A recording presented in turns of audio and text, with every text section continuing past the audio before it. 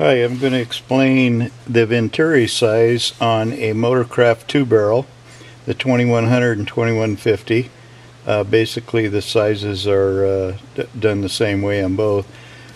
When you have one of these 2-barrel, unless it's a Chinese made 2-barrel, you will find the size of Venturi stamped on the side. This one, if you can see it, says 1.21. Rod's kind of in the way there. Okay.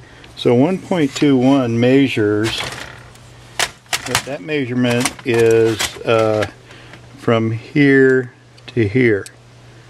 Okay, so we call it the Venturi size. This is actually the Venturi over here, but I guess it's part of it.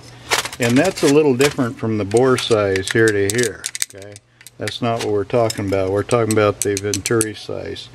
So 1.21 usually will fit something like some of the bigger V8s, a 390 say. All the 390s would use a 1.21.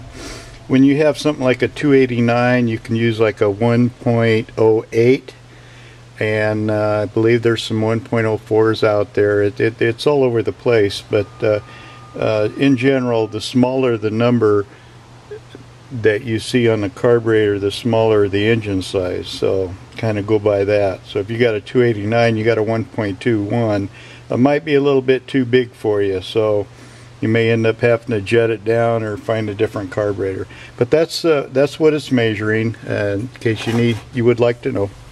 Thank you for watching.